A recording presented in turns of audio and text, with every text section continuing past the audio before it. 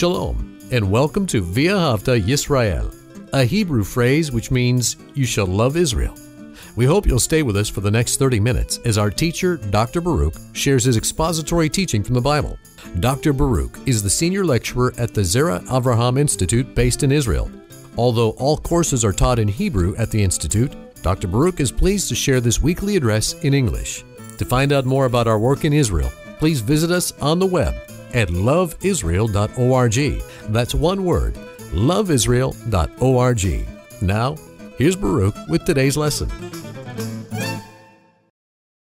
In this week's study, we're going to look at Yeshua's trial before the Sanhedrin. And the Sanhedrin, that word simply means council. And it was the Jewish leadership, both spiritually but also governmentally. And they served under the authority of Rome. In other words, it was the Roman Empire that gave them their power. And we see something problematic, and that is that they served under that wicked empire, an empire of idolatry, one of unrighteousness. They served hand in hand. Why? Because those who were part of the Sanhedrin, they loved power. They loved controlling others, and they utilized Roman authority for themselves.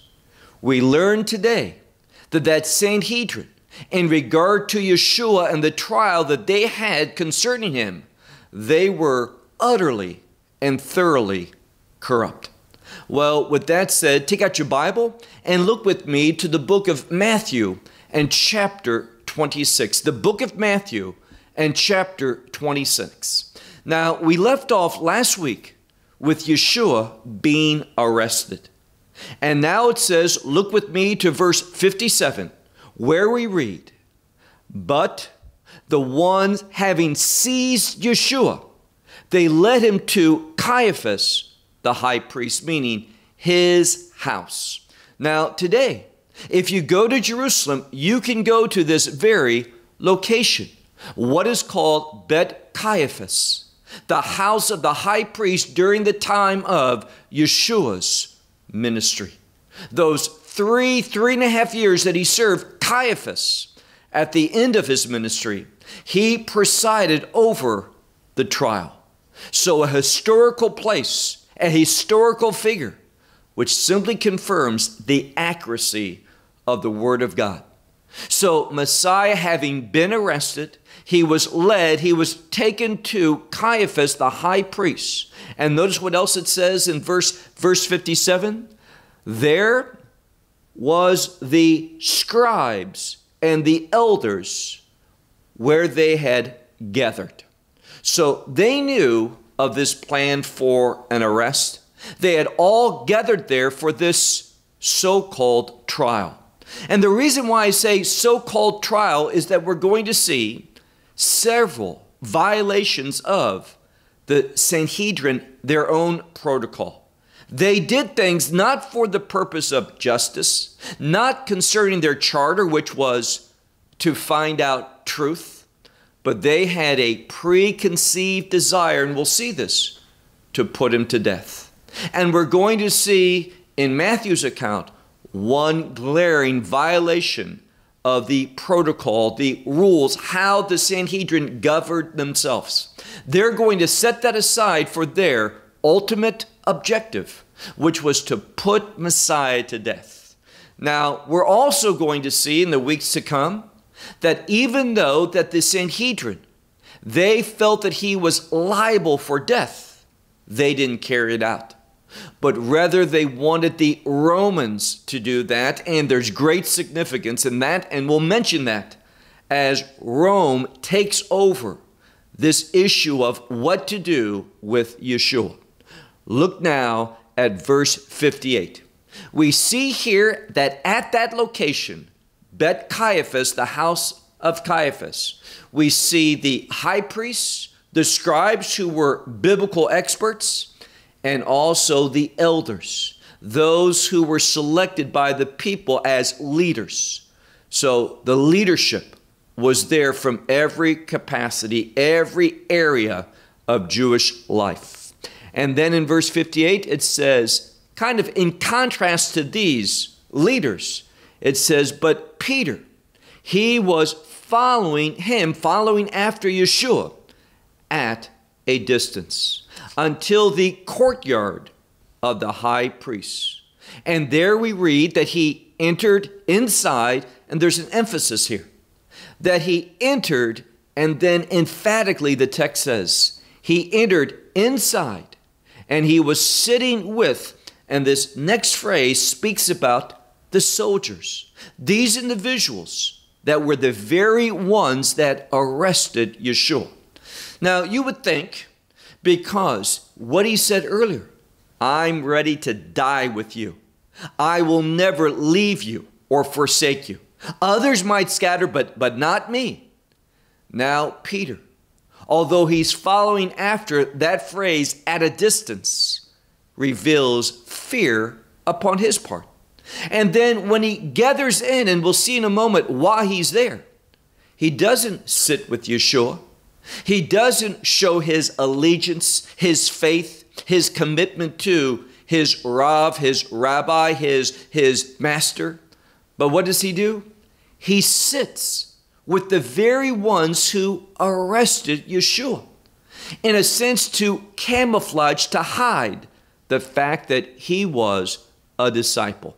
And notice what else it says. Look at the end of verse 58 where it says, to see the end.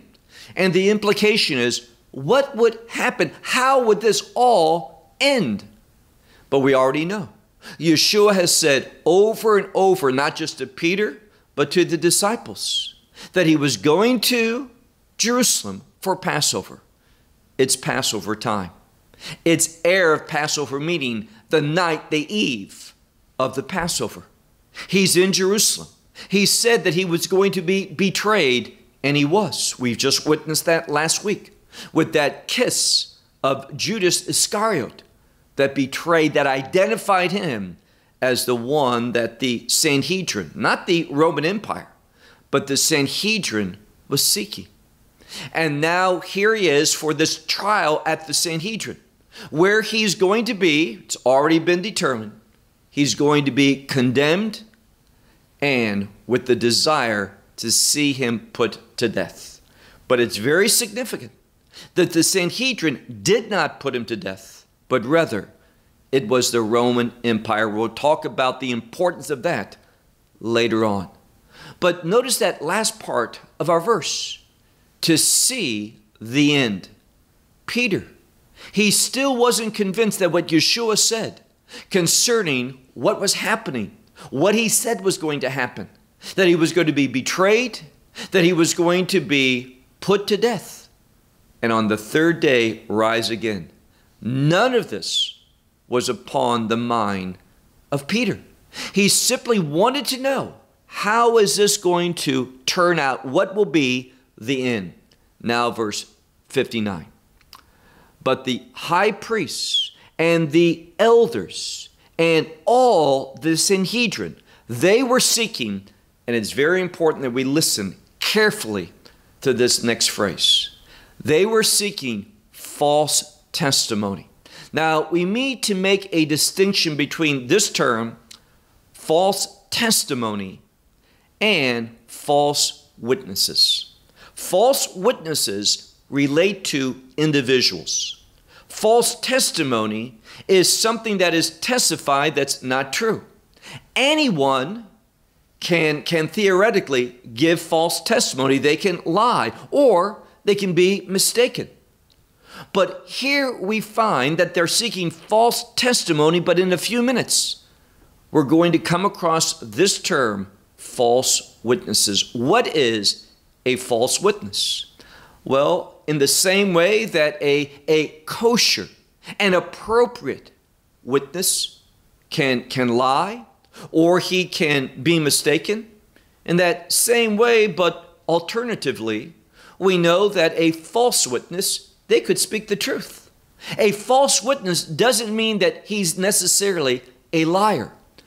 According to the Sanhedrin, Jewish law, A false witness is someone who is not allowed to testify before the Sanhedrin. And there's a few reasons why. One is that she is a woman. According to the Sanhedrin, women could not testify before the Sanhedrin. Why? They felt that a female could be pressured into saying something that was not correct. Secondly, Gentiles were not allowed to give testimony before the Sanhedrin. And thirdly, even Jewish men who were not Torah observant, they couldn't testify. So all of these three groups, females, Gentiles, and also Jewish men who were not Torah observant, who had not received the authority of the Torah upon their life. These individuals were all labeled false witnesses. Currently, we're not talking about that. We're being told now, and let's read it very carefully. Look again, verse 59. It says, the high priest and the elders and all the Sanhedrin, they were seeking false testimony, kata, meaning against Yeshua, that is against Jesus, so that he, and this is emphasized, so that they could put to death. And I would underscore that because here we find their objective. They're not interested in truth. They're not wanting justice. They don't want to find out the reality of all that he said and why he's there and everything. They have one objective. So important that you see that. The objective of the Sanhedrin is to put Yeshua to death. Now, do not make the serious error of some and want to place that indictment upon all Jewish people. Nothing could be further from the truth. It was a relatively small group, yea, powerful, but a small group of Jewish people who were leaders, who were in a relationship with that wicked, idolatrous empire, the Roman Empire, that were there, that were part of the Sanhedrin. And therefore, we read once more, they were seeking false testimony. Individuals. Now, initially, they wanted kosher witnesses. They wanted individuals, Jewish men, who were Torah observant, to come and speak against Yeshua. That is their objective. But notice what it says in verse 60, something very significant. And they did not find, meaning this. And remember the timing. This is Passover, one of the three festivals that every Jewish man above the age of 20 and above, had to go up to Jerusalem. So from a standpoint of kosher witnesses, those who would be acceptable, appropriate to testify, this would have been the best time to find such a witness. But here's the problem. What the text is telling us, and this is very significant, of all those thousands, hundreds of thousands of Jewish men, Torah observant, not one would testify against Yeshua. What does that tell us? Those who are truly submissive to the words of God, the instructions, the laws of God, are not against Yeshua. None of them would testify. Now, that fact should stand out, jump from the text. They could not find one Torah-observant Jewish man to say something against Yeshua. That's what it's saying. None of them wanted to participate with their plan to put him to death. It says, and they did not find. Now keep reading in verse 60, it says, and many false witnesses. Now we're talking about individuals, those who were not able to testify. They had come, they were there, but here again, they did not find even among them. And then it says, but finally, at the end, they found how many? Notice it says, but at the end, 2 false witnesses came forth. And they said, thus he said. Now here, they're speaking about Yeshua. And these are individuals that should not be allowed to testify. They are false witnesses. And what happens? Well, this is what they say. They don't understand the significance, the spiritual truth of what he was referring to, speaking about his resurrection. He spoke this in regard to the temple of his body. But they didn't get that. He says, I am able to destroy the sanctuary of God. Now, it's not the word temple. That would be Hiron. This is the word neon. In this case, it's in the accusative case. So it's neon. Normally, it's neos. So they were quoting and they said, he said, this one said, I am able to destroy the sanctuary of God, and literally it says, with 3 days I will build it. Now, some will say rebuild. It's not that. I will build it. What he's speaking about is the significance, something new. Not a rebuilding, but establishing in a new way, a different way, the sanctuary, how one worships God. This is why it's so significant. It's such a spiritual statement that these individuals did not understand. Now, that statement in and of itself would not accomplish the desire of the Sanhedrin. Just to say, if you take it how they meant it, that he could destroy this building that took 46 years to build, that he could destroy it and in 3 days build it. Now, that might make, if you take it literally, referring to the building itself, that might make him crazy in some people's mind. Of course, Messiah could do all things. But the point here is, this in and of itself wouldn't accomplish. This was the only testimony that was given. That he said something from a human standpoint, not understanding the spiritual significance, that seemed outrageous. But let me ask you a question. Would that carry out their desire to put him to death? Did they have any witness, testimony, that said anything truly incriminating against him? The answer is no, they did not. Therefore, they were not succeeding in their objective. We already learned what it was, that they would put him to death. They allowed 2 false witnesses that should not be speaking. They're forbidden to give testimony. They allowed it in order to accomplish their objective. But here again, they failed. And that's why we read, look now to verse 62. This is why it says, out of desperation is the context. We read in verse 62, and the high priest, this is of course Caiaphas, he stood up and he said to him, you nothing answer? You don't respond? Well, the one on trial did not have to speak. He could remain silent. It was through the testimony of others. And there had to be at least 2 or 3, and if it's more than 3, hear them all. They had nothing whatsoever. So again, the high priest, in order to try to manipulate the situation, he stands up and he begins to speak. And he wants to hear something from Yeshua that he could twist, that he could use against him. So he says, you remain silent. You don't answer anything on what? Look at the middle of verse 62. What these testify against you. And it says, verse 63, but Yeshua, he was silent. Now, this word for being silent is in the imperfect. What do we learn about that?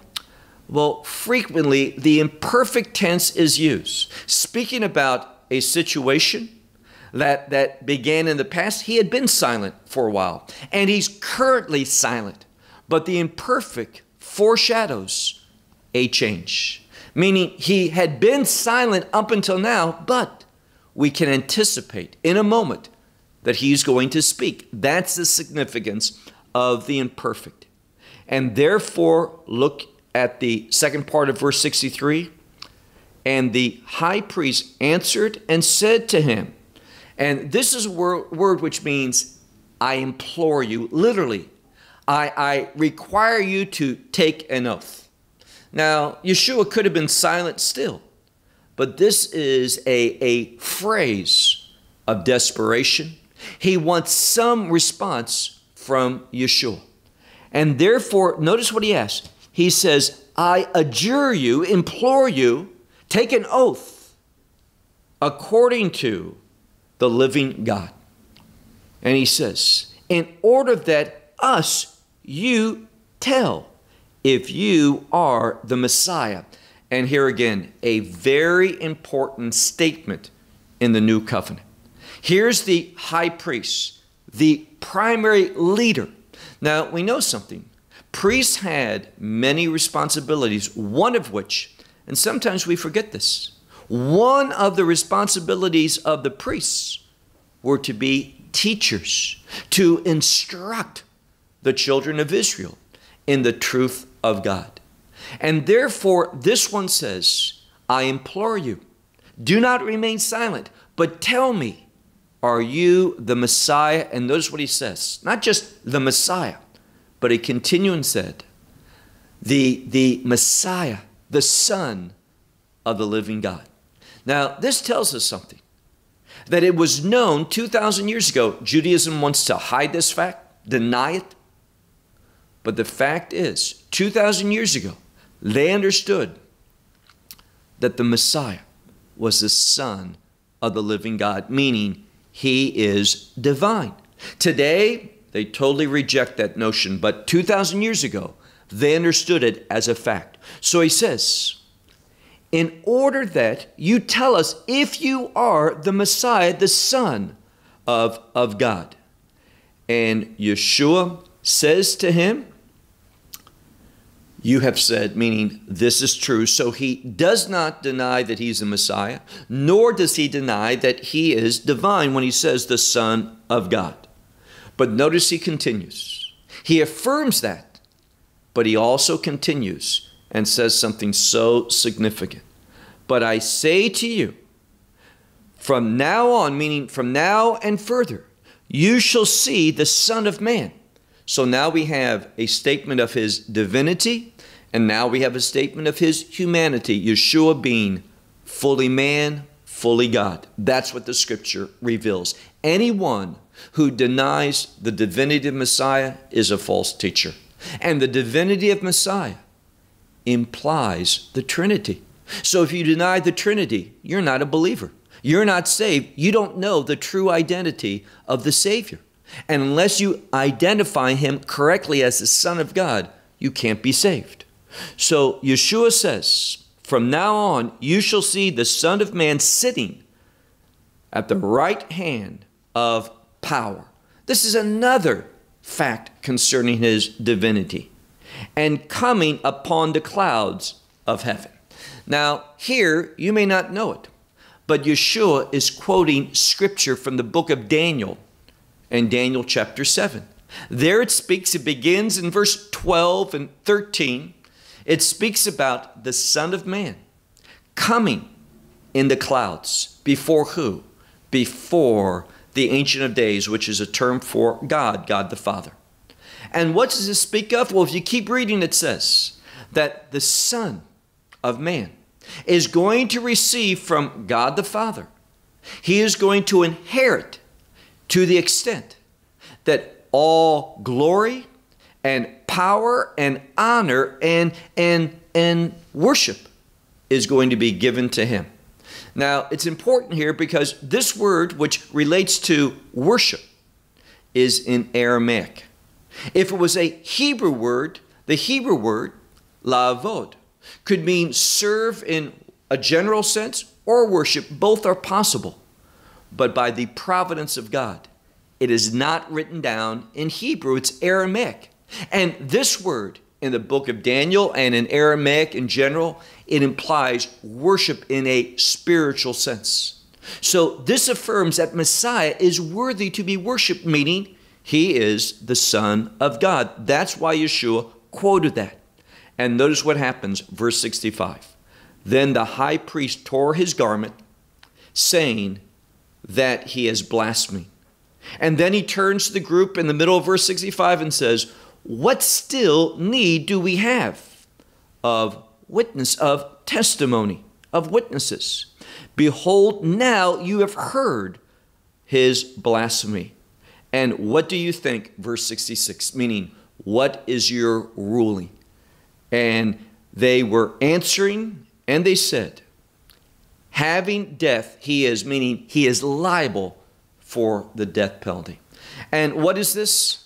Well, this is a rush of judgment in order to accomplish their objective, which is to be able to take an indictment of the death penalty before Rome. But you know what? They never wanted to tell that because they knew, based upon their own evidence, Rome would not put him to death. They had done nothing. In fact, Rome tells them, and we'll see this, you put him to death. That's what Pontius Pilate's going to say. But they did not want to do that. Why? They wanted his death to be a discouragement of all the people, all of his followers, saying, if you do this, if you follow him, if you believe his teaching, then you're going to be crucified as well. There's another reason, and that it was only the Romans who crucified. And because the Torah, remember how frequently it speaks about the scripture being fulfilled. The scripture says in Deuteronomy, cursed is the one who is hung on the tree. And that Torah fact, cursed is the one who hangs on the tree, speaks about the fact that he died and he received the curse of what? The violations of the law. Because of sin, our sin, he suffered the penalty. So they say he's worthy of death. And then what happens? Look at the end. They spat in his face, they struck him, and they slapped, saying, prophesy to us, Messiah, who it is that hits you. All of this speaks about how they mocked him. And who was he? The Son of God. The one who came to express the love of God, the forgiveness of God, the grace of God. And what did they do? They mocked him, spat on him, slapped him, hit him. Why? It's an indictment against their knowledge of prophetic truth. Prophecy positions us to understand the work of God. Well, we hope you will benefit from today's message and share it with others. Please plan to join us each week at this time and on this channel for our broadcast of LoveIsrael.org. Again, to find out more about us, please visit our website, LoveIsrael.org. There you will find articles and numerous other lectures by Baruch. These teachings are in video form. You may download them or watch them in streaming video. Until next week, may the Lord bless you in our Messiah Yeshua, that is Jesus, as you walk with him. Shalom from Israel.